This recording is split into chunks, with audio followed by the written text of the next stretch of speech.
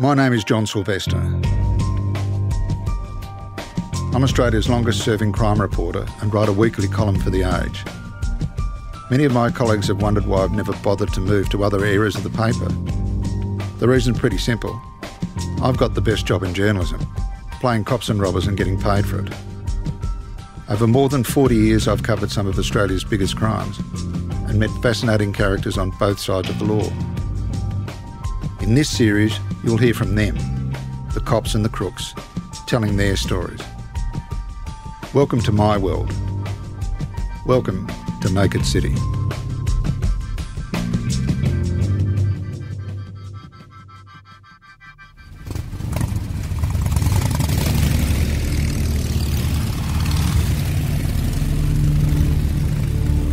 Back in the 1970s, the Australian version of the HellsAngels was a poor imitation of their American cousins. HellsAngels, accused of rape and perversion, theft, narcotics and violence. Most worked in the motor trade and might have dabbled in a little crime. They liked to wear their colours and ride their bikes at the weekends. They may have been dangerous, but they certainly weren't organised crime. Their convictions have to do with crimes of violence, not only against the general public, but against police officers. All that changed in the early 1980s when the bikies and the coppers ended up in an all-out war after the HellsAngels started a large-scale speed cooking operation. The cop at the top was named Bob Armstrong. Back then, when he was working the case, he was joined by another pretty tough copper by the name of Steele Waterman. Mr. Waterman, there's a man coming from America to kill you and Mr. Armstrong, and he's from the HellsAngels in America. Bob and Steele led the team. Steele was a detective on the drug squad, and he tells me what it was like before all this started. Hi, John. Hello. We go back a long way. Long way. We do, it's too long. Steele Waterman. What a great name. Sounds like an American private eye. I've been gone a couple of years now, unfortunately. Yeah, well, you were in the drug squad back then? Back in the early 80s? Yeah, I did 11 years there altogether. And it was heroin back then, wasn't it? There was very, very little speed. Oh, well, yeah, very little speed at all. And the only speed we got in those days was we had a chemist shop, Bergs. Yeah. So that was really all there was around, and heroin on the streets, but very little speed. That all changed when a private schoolboy, Peter John Hill, joined the HellsAngels. Hill was bright. Certainly, he was no knucklehead. And he was curious. Tell us about Peter Hill, because he wasn't the normal type of bikie, was he? No. Peter was the son of a very senior National Australia Bank executive, and I might be wrong, but Peter's father could have even been as high as number one.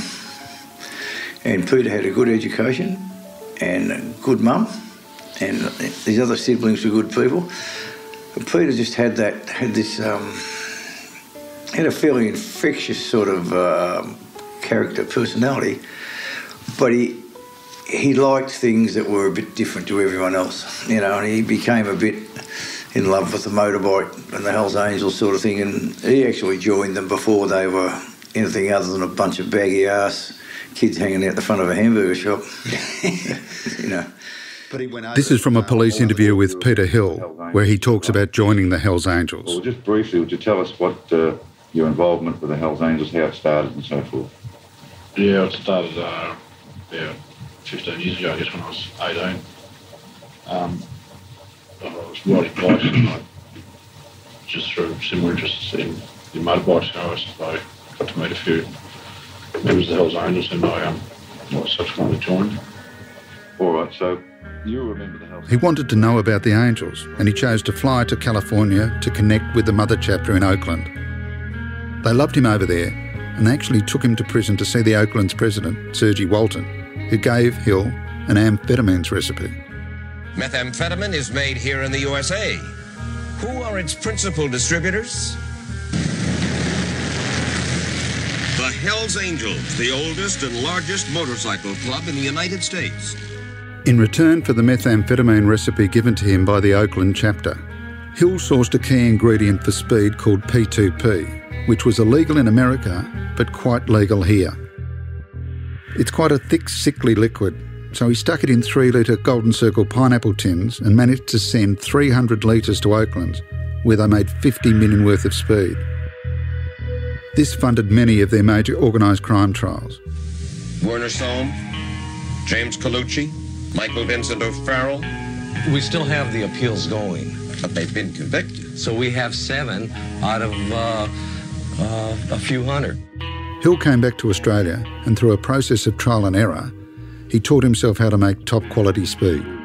Here's Hill telling police how he did it. Set about experimenting with the manufacture of amphetamines to see whether we could do it following the recipe that we had.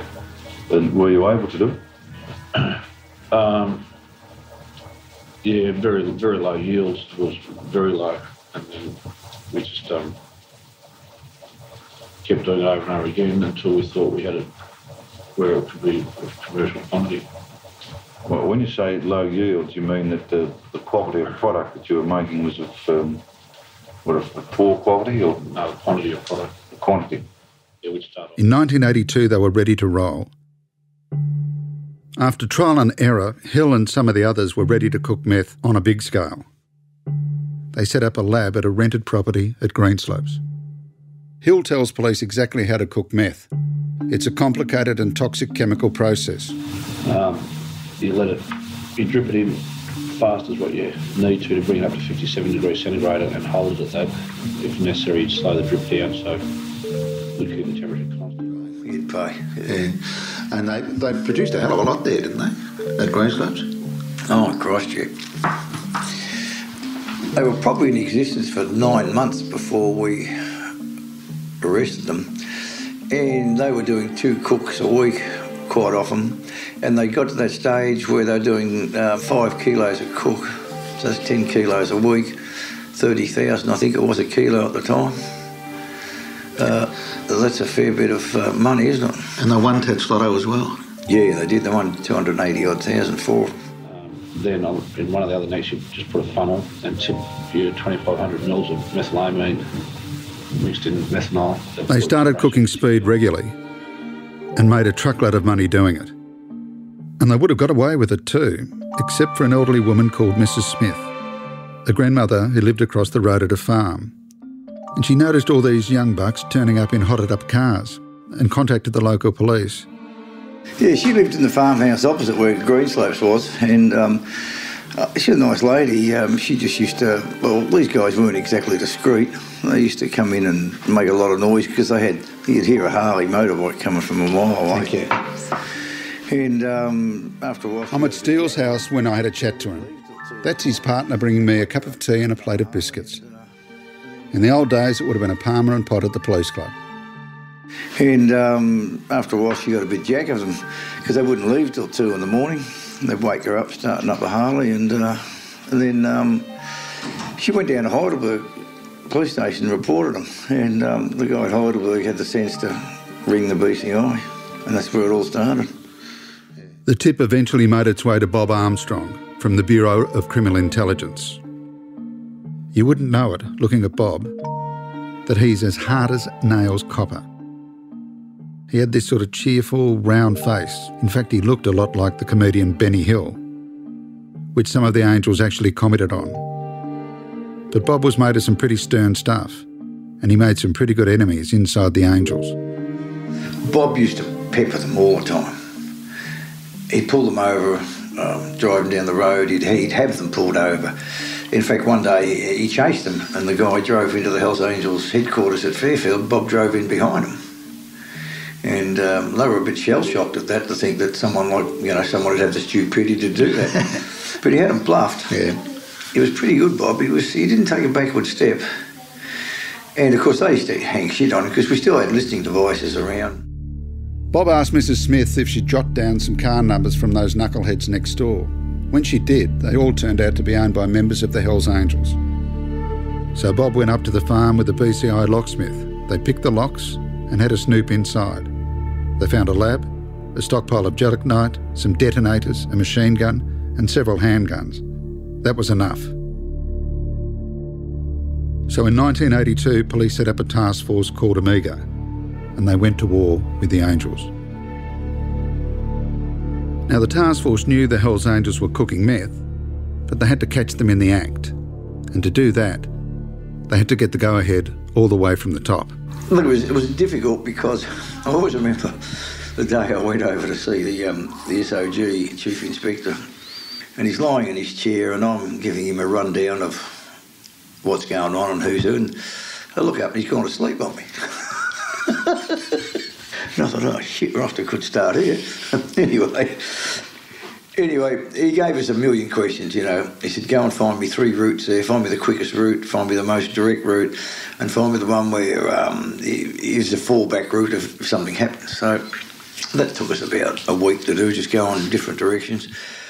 Along with Hill, there were 3 other key players in the cooking operation: Roger Biddleston, Ray Hammett and Terry Pog Faulkner. The cops wanted to catch all 4 at the same time. Plan that it was difficult to get the 4 principals in the laboratory at any one time, or if you did, they'd be gone, one would go before we could get there. So this went on for probably the best part of about a month, and we'd have someone in the farm, Mrs. Smith's farmhouse, and he'd be ringing up and he'd say, Smith's there, Biddleston's there, Madden's there, Faulkner's there, you know, they're all there. So we'd race over and get the SOG and we'd start driving out. And there were no lights and sirens, no convoys, anything like that, because those guys they had lookouts everywhere. That was their area, Templestowe, Wattle Glen, all around there. They had a lot of contacts out that way. So when we did actually catch them all there on the one day, a couple of times we missed out. We got halfway there and someone left and we had to come off and come back. We had a lot of debate as to whether we could, sometimes we just settle for what we've got. But in the end, fortunately, I guess I was calling the shots and I thought, well, no, there's no bloody point doing this half-assed. Let's just do it the way it should be done. If it takes another week or 2, well, so be it. So anyway, this particular evening, it was probably about 4 o'clock. Hot day, daylight saving, and they're all there at 4 o'clock, so we put the action plan into action. And we get everyone out there about 5:45, so it took an hour, a bit over an hour to get them there. Caught all 4 of them there beautifully. Chief Inspector Doug Miller of the Drug Squad said the raids were part of routine investigations after a recent raid on a property at Wattle Glen that it's alleged was being used as an amphetamines factory. 4 men were charged and firearms seized in that operation. 36-year-old Roger Biddlestone of Templestowe was charged with possession of a pistol, cannabis and amphetamines, and 31-year-old Peter Hill of Warrandyte was charged with possession of a pistol and trafficking and conspiring to traffic in drugs. But it was interesting, there was a machine gun by the door, a couple of sticks of jelly by another door and another machine gun somewhere and a handgun. And they'd obviously been counting some money. There's a fairly big pile of money there. I think it might have been 10, 20,000, all in $20 notes. And they were all in little bundles with lacquer bands and all that, so they'd been obviously having a bit of a divvy up. And they were pretty unresponsive. In fact, they were very unresponsive. So they were all bundled up and taken in different cars back to Russell Street.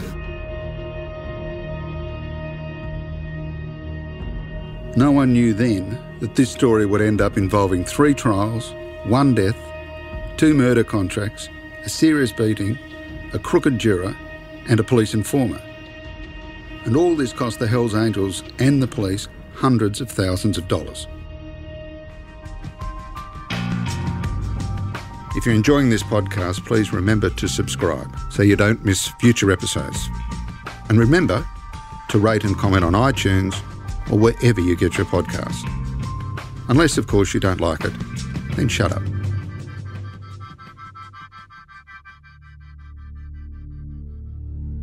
Catching the Hells Angels cooking was one thing, but getting a conviction was going to be much harder. The first trial didn't go as planned because the fix was in. Yeah, let's jump to that first trial. The whisper was, it was a hung jury. Yes, it was a hung jury, it was 11-1. Yeah, 11-1. The whisper at the time was that the jury was off. Yeah. Well, there's no doubt about that. When did you learn that the jury member was actually a mate of the Angels? Right. Well, initially we went out to the foreman. I don't think we were supposed to do this, but we did it anyway. We'd cracked the shits by that stage. And the foreman lived out in Avondale Heights. And we went out and knocked on his door and said, "Can we speak to you?" And he told us that there would be one guy on the jury. He was a youngish guy with longer hair and a beard. And he had dug his heels in every time. And despite something like about 5 days to deliberations, there was 11 for convict and 1 for dismiss. So in the end, it was a hung jury. When we later interviewed Hilly at the hotel in town, Hilly admitted that they'd got to one of the jurors. He was coy about it, but he told us it was a fact and it had happened and they'd paid him, and that was that. Here's some audio from that interview with Peter Hill where he admits the Angels had corrupted a juror, so they were never going to be found guilty. I must admit, as an independent observer, well, not independent, as a biased observer, Roger Biddleston was very cocky of the result some week or so prior to the close of evidence.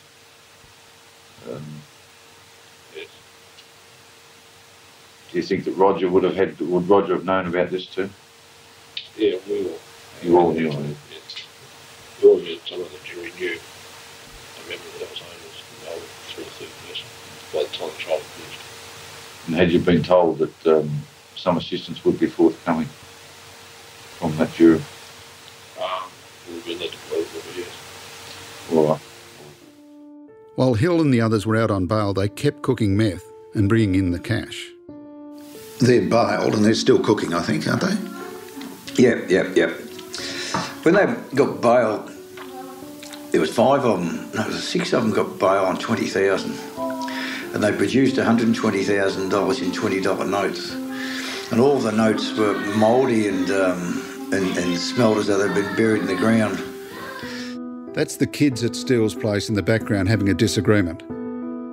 Clearly they're not podcast fans. And so they hadn't come from any bank account or anywhere. They'd come from some alternative source. Yeah. They got to the jury, and the Angels hadn't finished with the police either. One late afternoon, I was sitting in my drug squad office and I got a phone call from this woman, and I still remember the words today. "Oh, Mr. Waterman, I've heard Peter and his mates have been discussing things in the house, and there's a man coming from America to kill you and Mr. Armstrong, and he's from the HellsAngels in America." And I thought, Jesus, that's a bit bloody savage. And that woman was Peter's mother. Yeah, Audrey. Audrey. It was a lovely lady. I'd actually had quite a few conversations. After the tip-off from Peter Hill's mother, Steele had to act fast. I had the foresight, luckily. I went straight upstairs to the BCI and I spoke to Lex Saunders, and I said to Lex, can we get all the names of the California chapter and can we put them on alert? And he said, I'll let you know. And he sent a telex. In those days, not like you send an email today, you could send a telex. You know, one of those things just go chatter. And anyway, about an hour and a half later, he came down to see me. It was about 6 o'clock at this stage. I'd waited. And he said, I've got 28 names. He said, and I'm going to put them on alert via Canberra. So he did that. So he put them all onto I think it's called the pass system up there. Yeah. And I went home, and I didn't think that much more about it, to be honest, because I was concerned, but I was a bit disturbed the next morning at 8 o'clock. My phone rang, and it was immigration at Melbourne, and they said, well, we've got a person that was on that list. He's here in the bloody cells. His name is Brandies, Jim Brandies. As cops working the case, Steele and Bob weren't afraid of the Angels. But this might have made them think again. Because this angel from America, Jim Brandies, was a serious killer.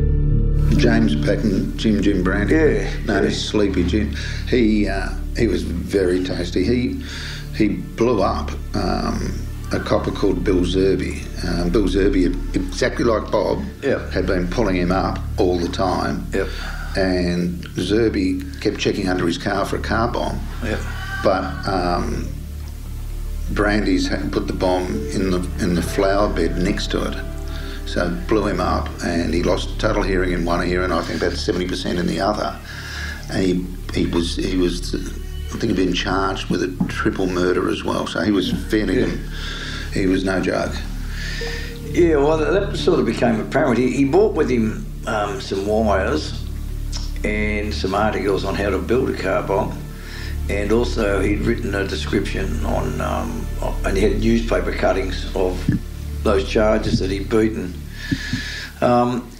He wasn't making any bloody comic charges. The Omega detectives had a unique way of telling Sleepy Jim they were messing with the wrong type of cops. He had his colours with him all the time, and we took these colours off him and we put them on, got all of us to photograph ourselves with them on, and he was tearing the cell block apart, and then lo and behold, someone urinated on him, and that got him upset. Imagine it would.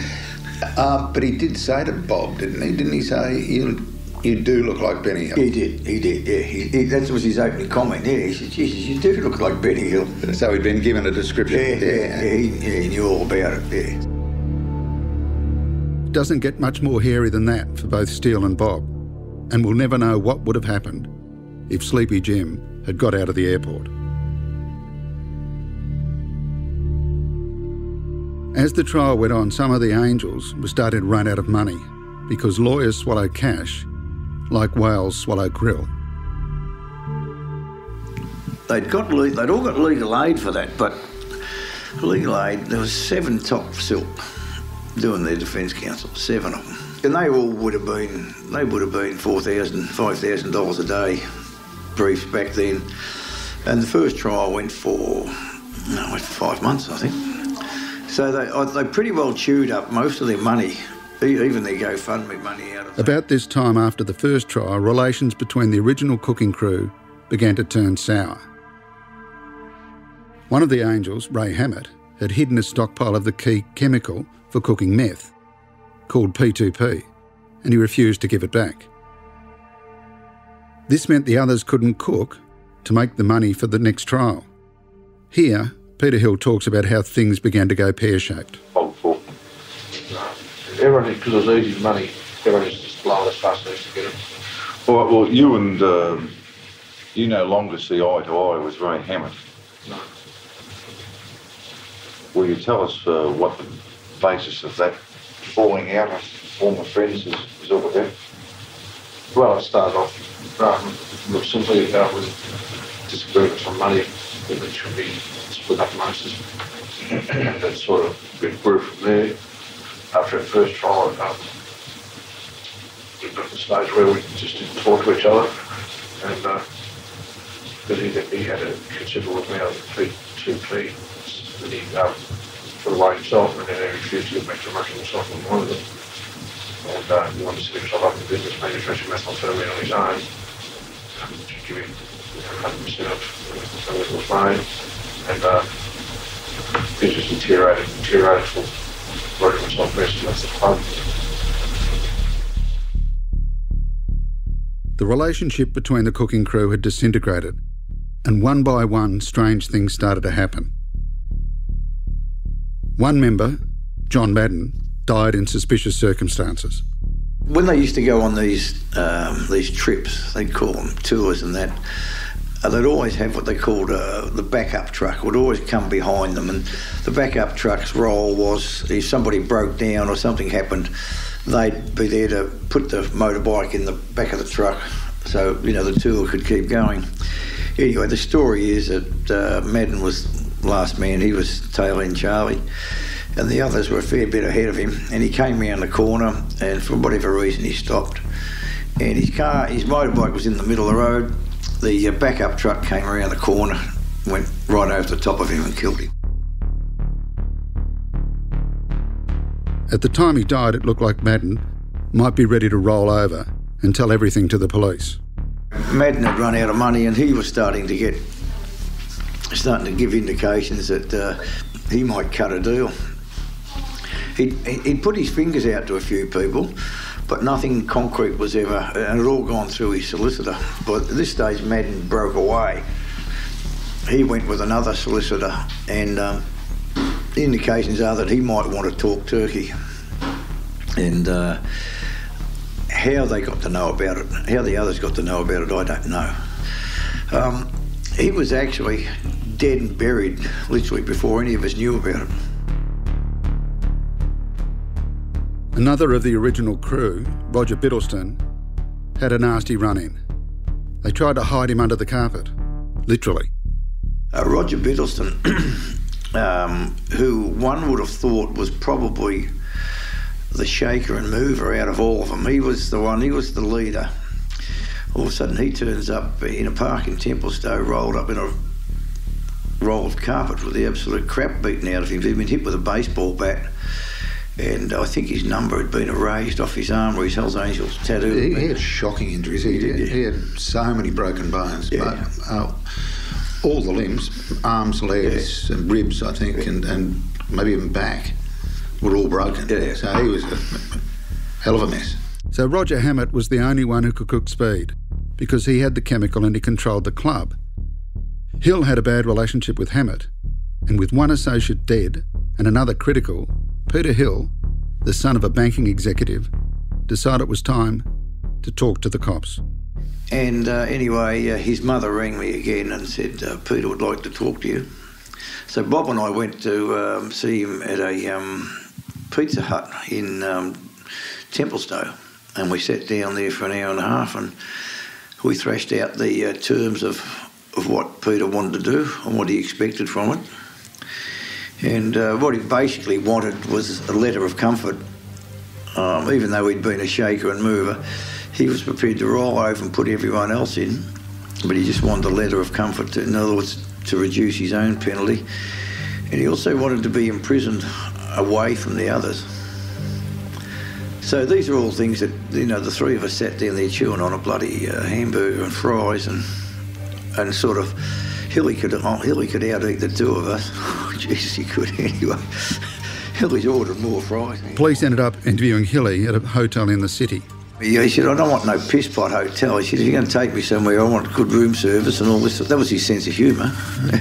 So we did. We took him to that hotel that's up the top end of Collins Street, 50-storey place. I forget. Sofitel now. Sofitel, yeah. And anyway, so we had to sit in there where the piano bar was and have a couple of bourbons just to warm him up. Yeah, I know the piano bar. It's pretty good. Yeah. Pretty interesting people in there. Yeah. Anyway, so then we went up to this suite. We thought it was going to take, 4 hours. We were there for a long time. But then we had to come back the next day. In fact, we had the room for about 3 days. And sometimes it was like drawing hen's teeth. There was a lot of stuff that's not on that tape. You know, Hilly would tell us things and then we'd run through it and put it on the bloody tape. And Hill wasn't always honest. Here he appears a little shy about his cash flow. Have you idea how much personally you received in terms of money from the sale of amphetamine or the manufacture of amphetamine over that 15-month period that you were making it at Greenspace? No, I haven't. It went as fast as what we got it. I couldn't guess. Did you, have you got any money or any assets of that left now? No, I haven't. Have you any idea how much Hammett or Faulkner or whatever may have received? No, I wouldn't be on a par with what I did, but no. Something I just couldn't put a figure on. Well, if we were to just rationalise it in this way, if you used 100 litres of P2P, how many pounds of methamphetamine would you make? 200 pounds. 200 pounds, and we'll say you say that figure of 200 pounds is it a reasonable figure? Well, no, because that's working 100% yield. You'd have to scale it down to, say, 150 pounds in actual practice. All right, well, say 150 pounds. If you multiply that by 12,000 a pound, you end up with, say, something like about 1.8 million. That's right. You certainly don't appear to have 1.8 or any part of 1.8 million now. That's for sure. He says the money was gone, but after he'd done his time, he did manage to get back on his financial feet pretty quickly. Yeah, he obviously came out of it with enough money to buy himself a good rig, and we're probably talking $200,000 or $300,000. He bought himself a good rig with like one of those big super trucks, and that was it, just disappeared. Bob knew where he was all the time and kept in touch with him.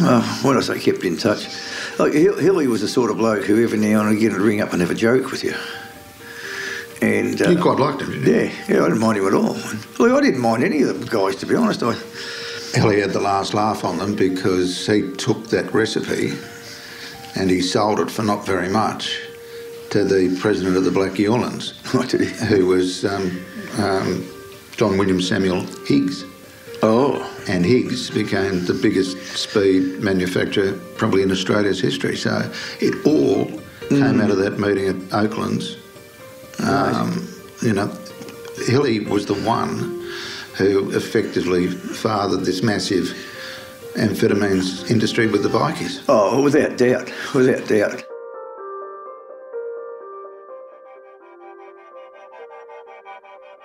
Hill did his time and kept out of trouble, first as a truck driver and later as a block owner up in Mildura. Ray Hammett was found with speed chemicals at an age when he should have retired. Steele is out of the job and is a successful coin trader, and Bob passed away from melanoma. For years, police ignored the bikies, much to Bob's disgust. But when they came back with the Echo Task Force, Armstrong was delighted. In a raid on the HellsAngels, Echo detectives found a ceramic pig wearing a police hat, and written underneath was, "Bob Armstrong is an expletive deleted." They texted Bob with the photo and told him, "Hey Bob, they haven't forgotten you." Armstrong was delighted.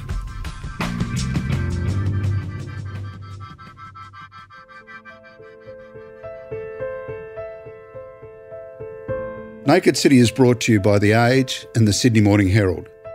Subscriptions power our newsroom, so to support independent journalism, consider subscribing to the Sydney Morning Herald or The Age. This episode is produced and edited by Margaret Machine Gun Gordon and Anu the Axe Hasbold, and mixed and mastered by Jellic Knight John Greenfield, with technical assistance from Cool Hand Cormac Lally. Tom McHendrick is head of audio. Archival is thanks to 9, 3RW, 60 Minutes and CBS. I'm John Sylvester. Thanks for listening. Next episode is The Crook and the Cop, Christopher Badness Binns. So I was sitting at the office there one day and the phone rings and it's actually him. In fact, he rang me several times when he was on the run. He started calling me Ashes. He said, "I'll put something in the paper." So in the classifieds of the Herald Sun, we'd go right in to Ashes, Badness is back and Binns is back and things like this.